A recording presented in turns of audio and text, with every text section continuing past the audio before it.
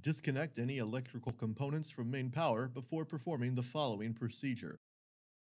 Using a Phillips head screwdriver, remove the two retaining screws from the rear of the power stance tongue jack's head cover assembly. Remove the two Phillips head screws retaining the bezel to the head cover.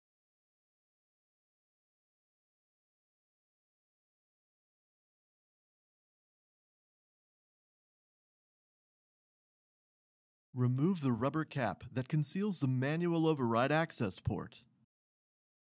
Remove the two Phillips head screws contained within.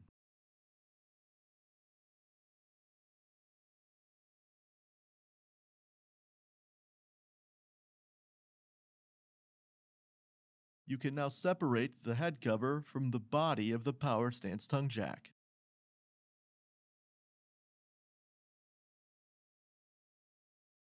With a Phillips head screwdriver, remove the two screws connecting the bezel to the interior of the head cover assembly.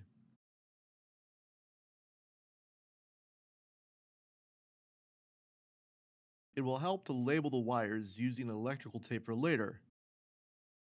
Disconnect the four spade connectors running to the switch and disconnect the LED power connection clips. The bezel can now be removed from its housing guide rails. Using a Phillips head screwdriver, disconnect the two-way port from the jack motor bus connector. The bezel can now be completely uninstalled from the power stance tongue jack.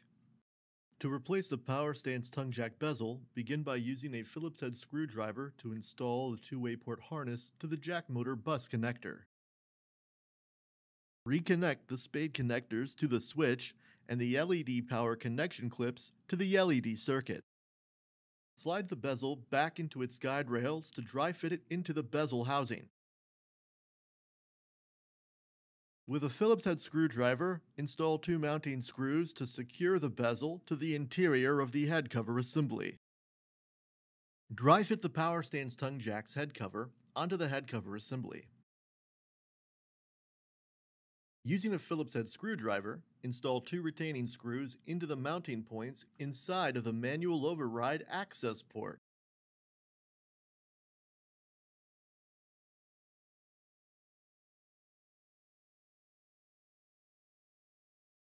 Reinstall the access port's rubber cap. Install two Phillips head bezel retention screws near the LED.